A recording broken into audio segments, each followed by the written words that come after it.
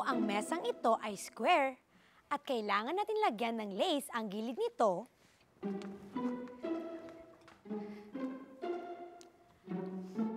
ang haba ng ribbon na kailangan natin ay ang sukat ng isang side times 4.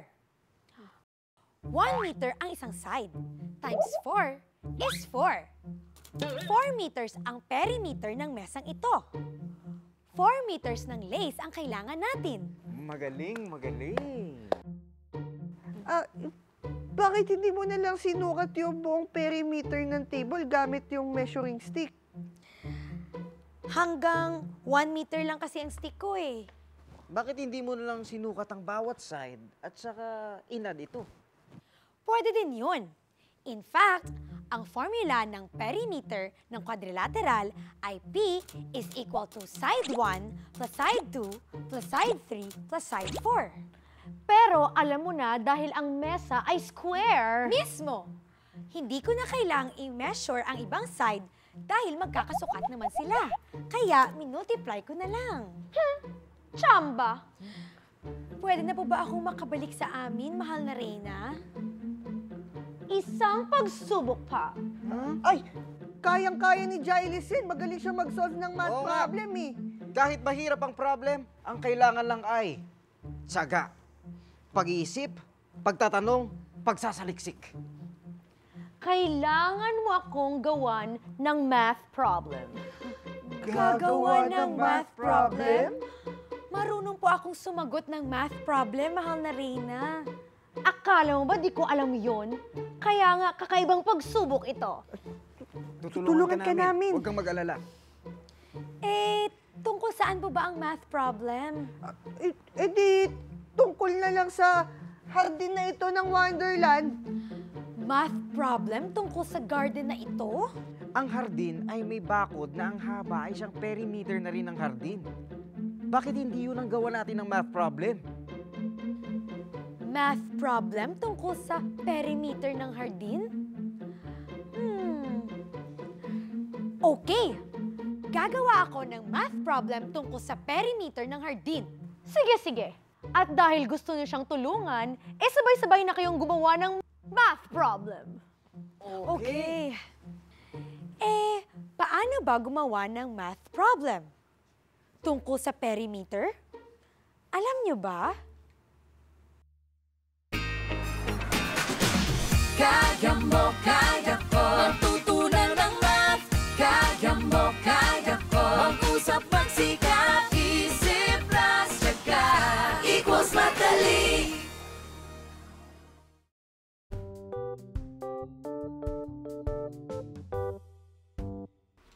Ang sarap talagang sumagot ng puzzles o mga pagsubok sa ating pag-iisip. Mas masarap kung nasasagot natin. At medyo nakakainis kung hindi. Madalas, di ka mapakali.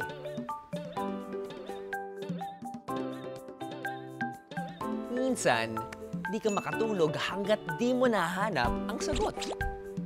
Pero enjoy kapag nasolve mo at nahanap mo ang tamang sagot. Thank you. Thank you.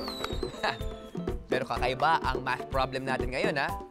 Ang problem natin ay gumawa ng math problem. Teka, paano nga ba natin gagawin ito? Ano kayang gagawin natin? Paano ba gumawa ng math problem? Alam na natin na ang problem ay tungkol sa perimeter ng garden.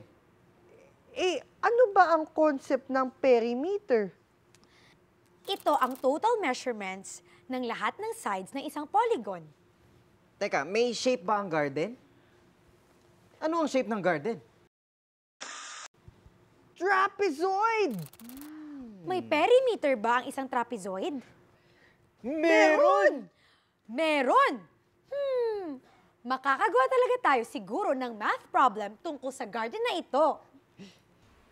Makakagawa nga siguro sina Jailis ng math problem tungkol sa wonderful garden. Kasi ginawa nila ang unang hakbang sa paggawa ng math problem. Ito ang familiarize yourself with the concept involved in the situation. Pag-aralan ng konsepto na angkop sa sitwasyon. Sa sitwasyong ito ang garden. Ang garden ay may shape. Ang shape ay may perimeter. Pamilyar na sila sa konsepto at sa sitwasyon.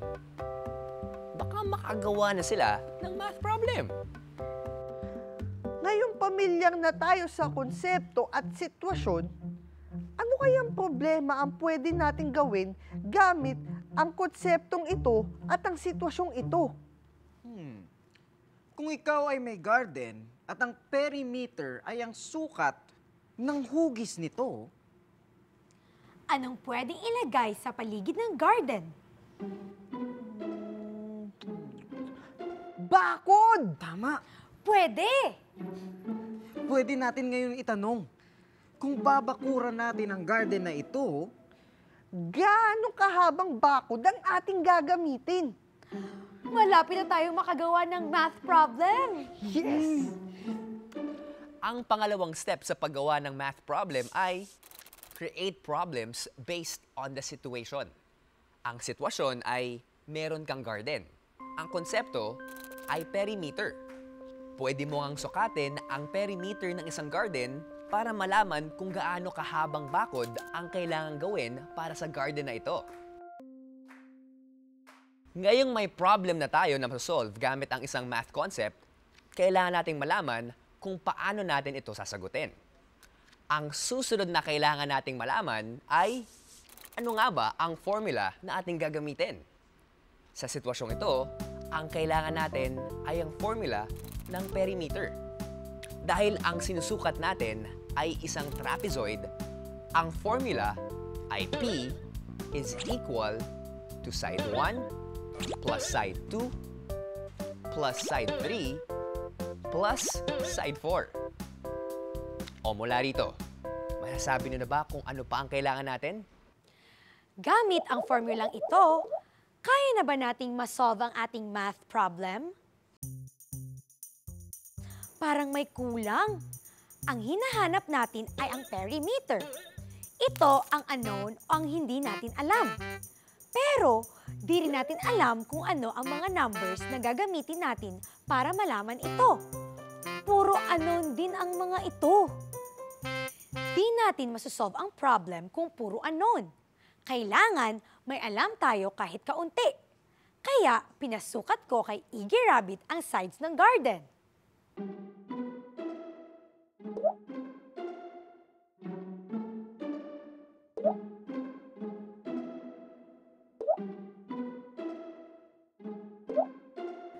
$15 yung isang side. At 12 meters naman yung isang side. At 21 meters naman yung isang side. At 12 meters din yung isang side. Gamit ang mga sukat na ito, pwede na ba nating masolve ang problem? Pwede na natin isolve! 15 meters plus 21 meters plus 12 meters plus 12 meters is 60 meters. 60 meters ang perimeter ng garden. 60 meters ang bakod na kailangan natin. Meron na tayong math problem. Ang ating math problem ay... Kung may garden tayo at ang isang side ay 15 meters at ang isang side ay 21 meters at 12 meters ang isa pang side at 12 meters din ang isa, gaano kahabang bakod ang kailangan natin kung babakuran natin ang garden na ito? Meron na tayong math problem! Dahil ginawa na natin ang step 3. Sinolve natin ang math problem gamit ang isang formula. Yay! Reviewin nga natin ang mga natutunan natin. Ano-ano nga ba ang mga kailangan mong gawin para makagawa ng isang math problem? Pag-aralan ng konsepto. Familiarize yourself with the concept. Tapos, tingnan kung paano magagamit ang konsepto sa aktual na sitwasyon. Make a problem based on the situation. Tapos, subukang isolve gamit ang formula. May ibang step pa ba? Oh, meron pa. At ito ay isa sa pinakamahalaga. Check your answer. Siyempre, paano mo malalaman kung tama ang sagot ng iyong tinatanong kung di mo mismo alam ang sagot? 60 meters ang sagot natin. Paano natin malalaman kung tama ito? Nakuha natin ang sagot dahil inad natin ang sukat ng mga sides. Dahil ang kabaliktaran ng addition ay subtraction, pwede nating malaman kung tama ang sagot kung isusubtract natin ang mga givens. Kailangan ang resulta ay 0.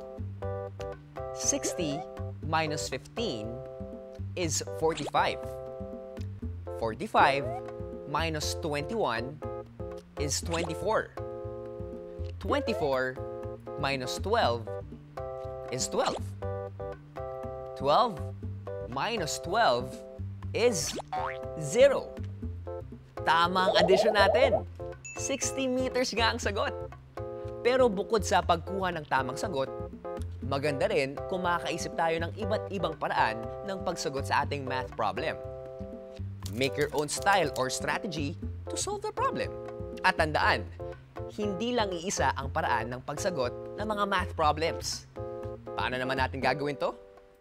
Sinolve natin ang ating math problem gamit ang formula na P is equal to side 1 plus side 2 plus side 3 plus side 4. Ang sagot ay 60 meters. May iba pa kayang paraan ng pag-solve nito?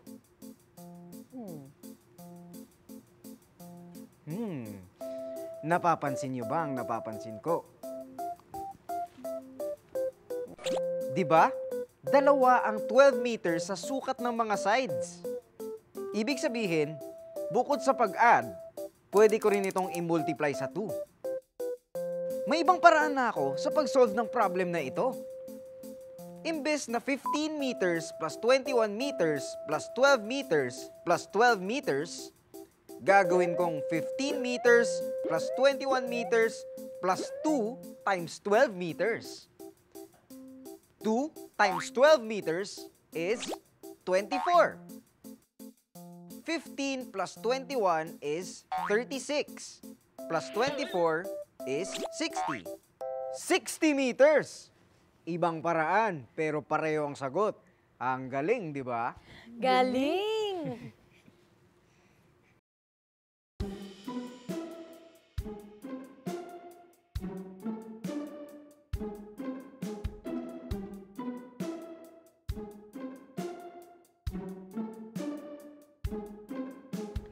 Alam na natin kung paano gumawa ng math problem base sa konsepto ng perimeter at ang garden na hugis trapezoid. Pwede pa kaya tayong gumawa ng ibang math problem base sa garden na ito? Ano pa kayang math concept ang pwede nating gamitin? Bakit hindi natin kunin ang area ng trapezoid?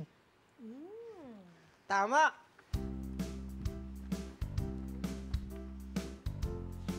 Ang area ay ang sukat ng space sa loob ng isang shape. Ito ang ating konsepto. Ang sitwasyon, meron tayong garden na hugis trapezoid. Ano kayang pwedeng sitwasyon sa totoong buhay ang mangangailangan ng pag-solve ng area ng garden na ito? Eh kung tataniman natin ang Carabao grass, para malaman natin kung gaano karaming Carabao grass ang kailangan nating malaman ang area ng garden.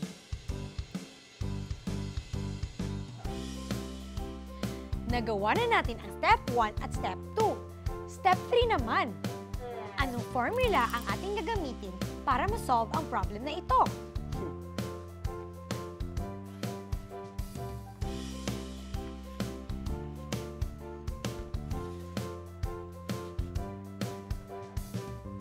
Ito ang formula para makuha natin ang area ng trapezoid. Ang area, ang unknown. Ang given naman ay ang mga numbers na alam natin sa isang math problem.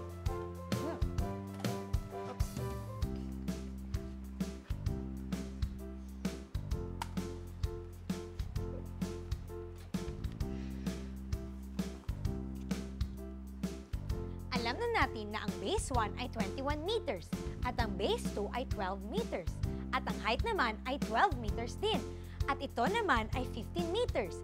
May mga given na tayo. Pwede na nating ma-solve ito. Vic, solve mo na!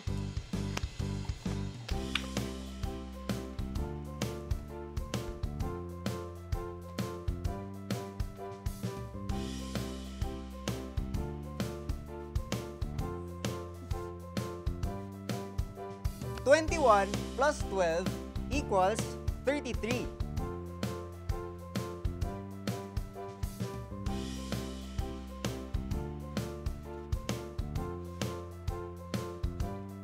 Thirty-three times 12 is equal to 396.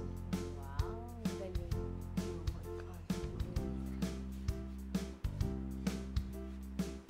396 divided by 2 is equal to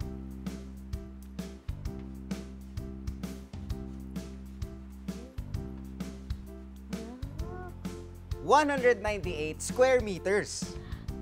Ang math problem natin ay kung ang isang garden ay may base na 21 meters at may isa pang base na 12 meters at may height na 12 meters, gaano kalaking area ang tataniman natin ng Carabao grass? Ang galing! Galing! Baka. Step 4. Check natin ang ating answer. At may ibang paraan pa ba para masolve ito? Sinolve natin ang problem gamit ang formula para sa pag-alam ng area ng isang trapezoid.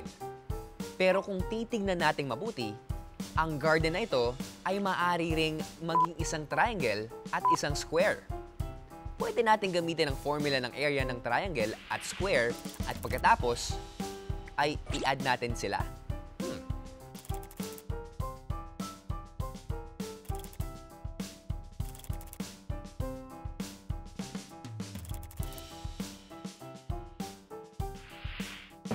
Pwede. May iba pang paraan para makabuo tayo ng iba pang problem base sa ating garden. Dahil alam na natin ang formula, ang lahat ng mga given at ang sagot, pwede nating ibahin ang unknown o ang bagay na ating hinahanap. Kung sa unang problem, ang unknown ay ang perimeter, pwede nating gawing unknown ang sukat ng isang side. Ang problem ay maaaring maging kung ang perimeter ng isang garden ay 60 meters at ang isang side ay 15 meters, ang isa naman ay 21 meters at ang isa ay 12 meters, ano ang sukat ng huling side nito? Pwede mong gawin sa bawat side. Astig! O kayo, may maisip pa kayong ibang problem base dito?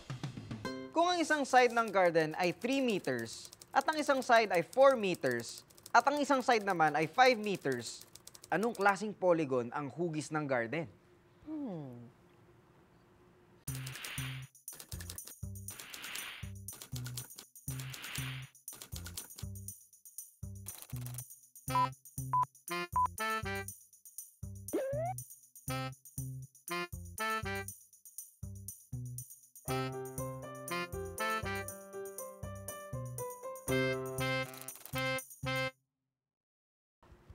Triangle! Tama!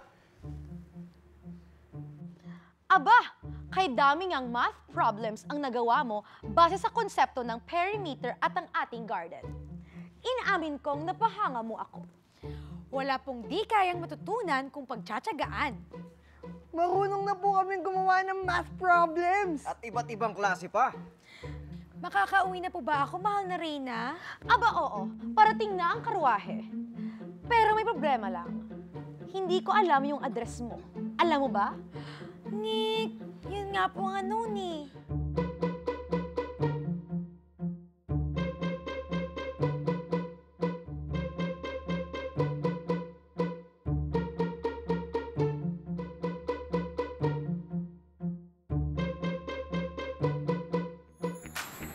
Magtanong, mag-isip, huwag matakot magkamali. Magtanong, mag-isip, ang mahirap ay dadali. Magtanong, mag-isip, ang matyaga matutunan. Magtanong, mag-isip, sabay-sabay